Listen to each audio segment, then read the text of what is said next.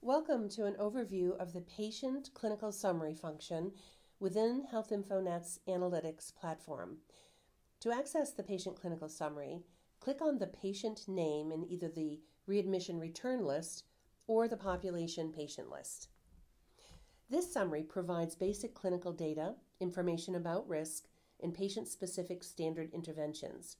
You can also see what is driving the risk scores. In the demo system, we protect PHI and shield the patient identifiers. When you are in your live system, you will see a patient's name. The section on the left under the patient's name provides you with gender, age, date of birth, address, payer information, and previous inpatient and emergency encounter information. The middle section provides you with the number of encounter types and proxied cost of encounter activity over the previous 12 months. Under the patient current risk profile, the current risk scores are color-coded. The colors tell you how far the risk score is from the average score for the total population. Red represents that the risk score is greater than 3 standard deviations from the risk score's average. Orange represents that the risk score is between 1 and 3 standard deviations from the risk score average. Black represents that the risk score is within 1 standard deviation from the risk score's average. Below the summary box, the chart provides you with monthly encounter events of care using the bar graphs.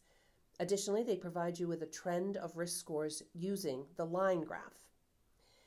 As you see from the key on the top, blue is admissions, ED visits are in red, and outpatient is orange.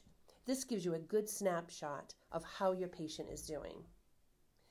The chart on the bottom provides you with an average monthly cost for the visits represented above via the bars. The lines provide you with a monthly trend of the future cost of the patient.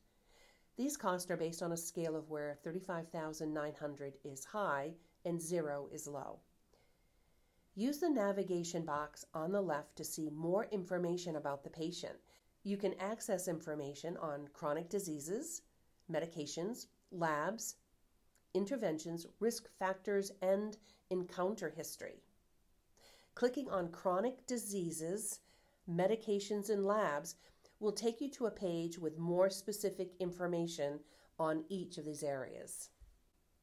The chronic diseases found in the list are based on ICD-9 and ICD-10 codes, and the medication listings are for all dispensed medications. The lab results show tests that have an abnormal value rather than all of the labs. At this time, if you're looking for more specific information, go to the clinical portal and access the patient's record. Next are the care interventions and patient risk factors. The interventions are geared towards options for addressing areas of risk. These interventions are only listed if the patient has data that satisfies the intervention.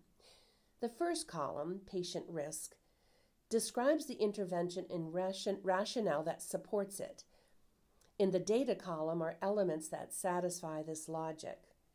Items listed here are highlighted to take you to the source of the information from within the patient clinical summary. Finally, in the intervention column are specific actions for patient care. Below you will see the top 10 risk factors that drive each of this patient's risk scores. These risk factors are derived using machine learning pattern recognition. In the end, these features contribute towards a patient's risk quantitatively. Finally, by clicking on Encounter History, you will see a list with the MRN, Encounter ID, facility, encounter type, admission, and discharge date.